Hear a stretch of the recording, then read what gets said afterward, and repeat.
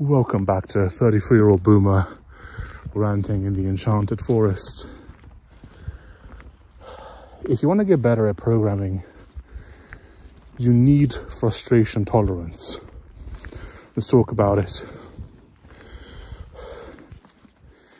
Have you ever been stuck on a problem and you get this strange feeling in your head of, oh, this is annoying, this is frustrating, I'm stuck, what do I do?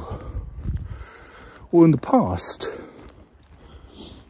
let's say in the 1950s, your only solution was to search manually through 100 books until you found the thing that would help you.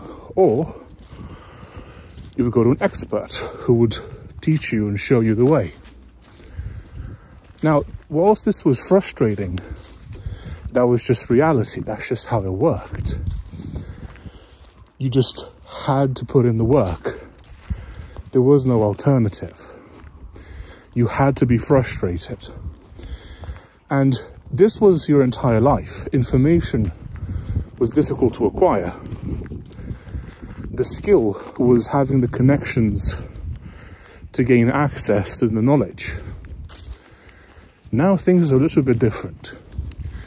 Now you can go to ChatGPT and you can ask it a question. And if the question is basic enough and it's been documented over and over, you're going to find a solution to it. And the frustration will evaporate, which is good, right? No, it's not. And I've been there, I get it. When you have this oracle that you can ask questions to, you'll be very, very tempted to always ask it questions. And the problem is that if you do that, you never learn anything. If you drive everywhere, you will never develop the musculature required to walk. Right now I'm in a forest. The earth is very uneven, it's a bit muddy. This forces me to use muscles that most people never use. Because most people walk on flat surfaces, hard flat surfaces. They have shoes with arch support.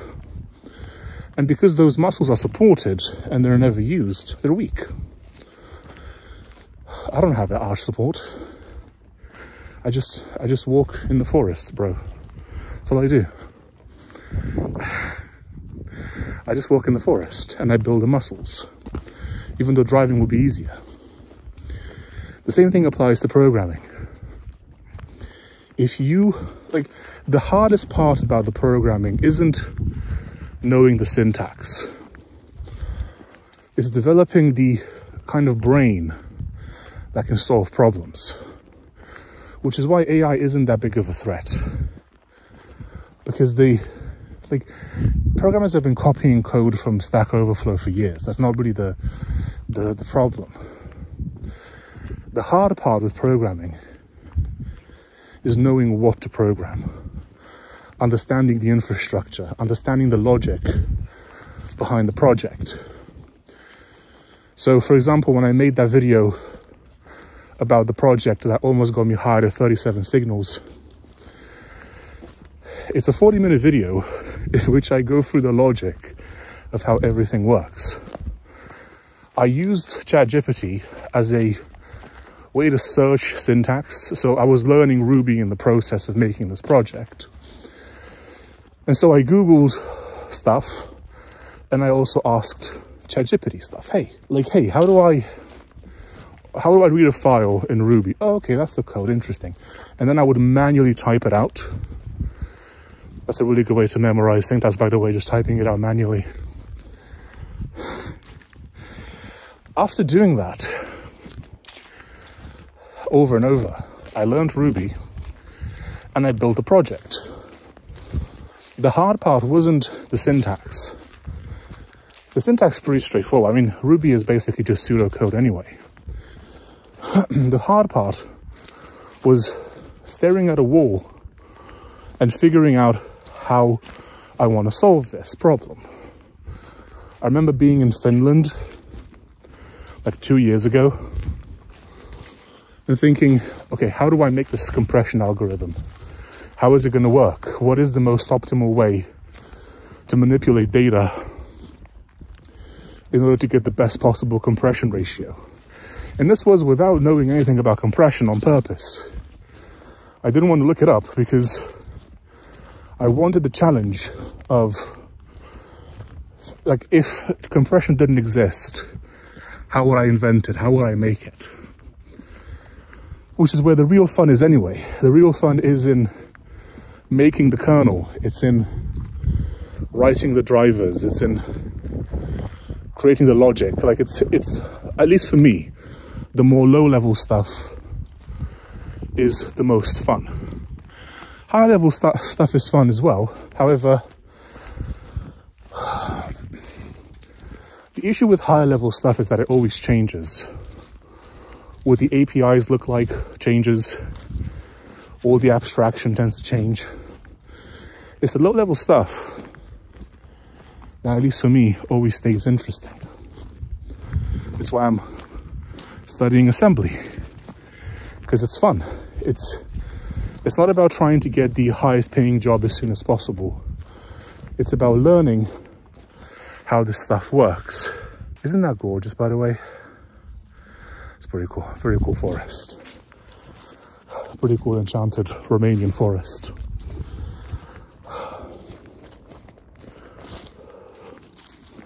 Look, if you want to get better, and I'm not a master of programming. However, if you want to get better, like if you look at my project, Ruka, on my GitHub, link down below. If you look at it, if you read through the documentation, and most people will not do this. Most people will just go, oh yeah, okay, sure. If you want to get good, have a look at the project. Go read the documentation. If you read it and you still don't understand how it works, this is a fantastic opportunity. Use that frustration that you feel in these moments to get better. Read through the docs over and over. Try and understand the logic. Okay, what did this autistic Romanian man have in his head when he wrote this? Why does the compression algorithm work like this? And once you understand it, think, can I improve it? Yes. Of course you can.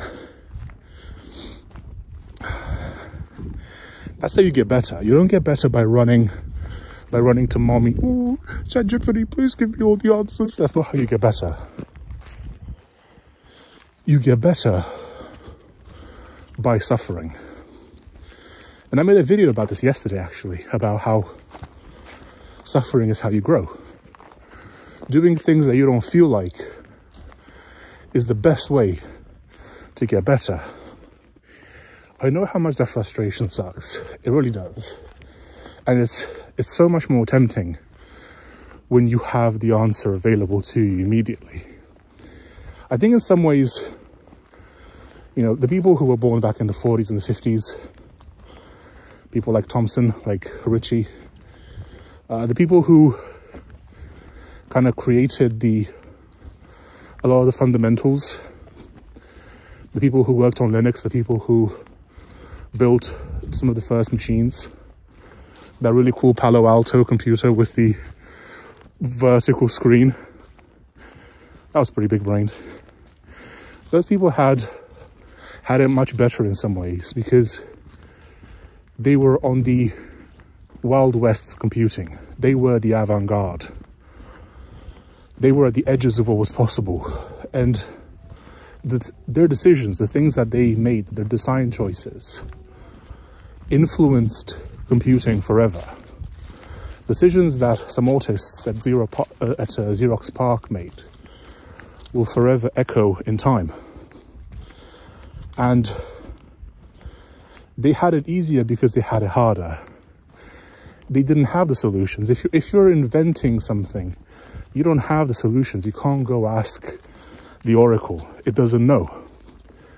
because the thing hasn't been documented yet. And I think that's where the real learning is. Now you might say, oh, but Christian, I can't reinvent computing. Oh, yes, you can. Oh, my sweet, sweet summer child. Yes, you can. When I made my compression algorithm, I was aware that compression already existed. In fact, I even compared my algorithm to 7-zip and to zip and to a bunch of other compression algorithms. Like, the point wasn't that I was trying to invent something new. The point was that I was trying to reinvent something specifically for the learning purpose. When I made the algorithm, I knew that it probably wouldn't be as good as zip or 7-zip, because those have been iterated upon for years. And hilariously, in some instances with shorter text, my compression algorithm was actually better. That's a different story. The point was that I wanted to put myself in the shoes of those people. I wanted to feel what it was like to be at Xerox PARC, what it was like to figure stuff out from scratch. I wanted to know what it was like to work on ARPANET, what it was like for people to go, how do we get computers to talk to each other? What mechanism should we use? Should we have some sort of handshake that computers use? I don't know, right? They had to literally figure it out from scratch. The point was that I wanted to learn. I wanted to experience how that felt, because that's where the real learning happens. You can learn frameworks, you can memorize syntax, you can understand how someone put together React.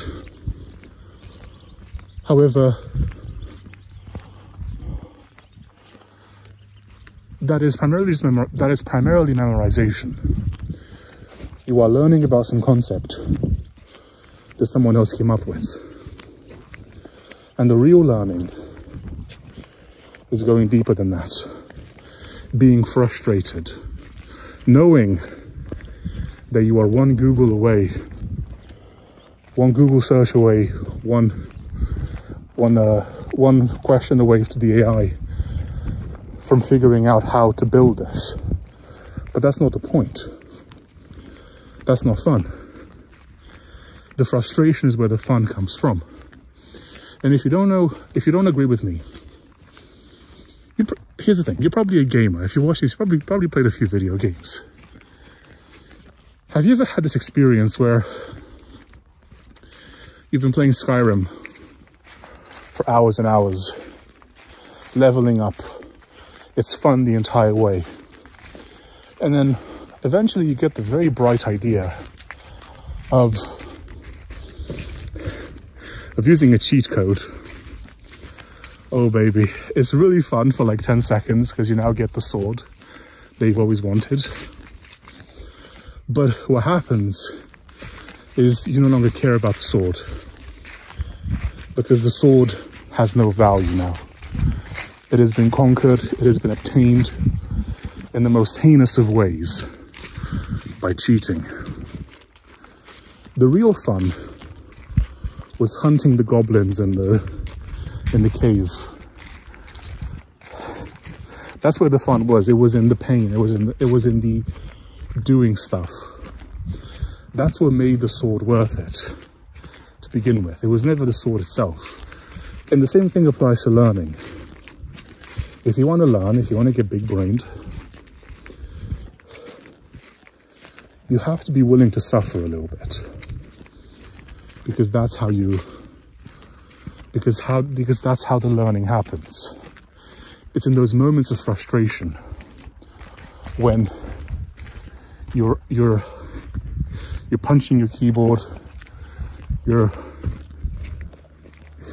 very, very, very mad, you're a very unhappy boy or a very unhappy girl. That's when the learning happens. This is where the growth happens. When you're doing a long walk and you think, I'm only like 40% through it, That's where the growth happens, because you push through. Do not deprive yourself of the opportunity to actually learn. Don't do that. Don't be a silly Billy. Don't be a silly boy. Instead, cherish the frustration. Cherish the suffering, because that's how you grow. If you can't read, you're literate, you can read. It's just, if you pick up a book and you just can't make it through it, the pages are too heavy, you want to go to sleep, that you are in the golden zone right there. That is where the growth happens. Because once you get past that, once you spend 10-15 minutes in that frustration zone, it gets easier. Especially if you do it repeatedly every day. You must train to read in the same way that you train your muscles, your big muscles that you definitely have, right? You must train it. And when you do, you will become better and better at it. Which is why you should check out my book, my novel. It's almost out. It's going to be out in early January. If you want to get a free copy, like an advanced reader copy, there's a link down below. Go there, you can download it, and I'll email you. It's not going to be like a newsletter. I'll personally manually email you to remind you, hey, the book is out. If you want to leave a review, you're free to do so, but you don't have to. Use this book. Use it to train your big brain. And I'm being a little bit tongue-in-cheek because it's my book, whatever, I'm promoting it, but pick a book, any book, and spend 10-15 minutes a day forcing yourself to read, because that's how you will gain the stamina to read for documentation when you're coding, when you don't really feel like it, when you'd rather just Google it or ask the Oracle. That's how you develop that stamina. That's how you get better. You have to have, if you want to be in the top 1% of your pursuit, whatever that may be, you have to have the stamina to do the actual training. You want to become a really smart dev, but you can't read some documentation. Do you think that's how you're going to get there? Develop your stamina. Read a few pages a day. It doesn't have to be my book. It can be any book. It doesn't matter. If you're not a big fan of science fiction, don't get my book. Get some other book. Read 10 pages a day. Suffer. Grit your teeth and suffer through it. And it will get a lot easier. And then one day, after a lot of suffering, you'll open the documentation to React or your favorite framework or whatever. And you'll go, oh, this isn't that bad at all. I can actually understand this. I can actually bear to read this for more than 5 minutes. And that is when you'll have a fighting chance. See you in the next one. Bye-bye.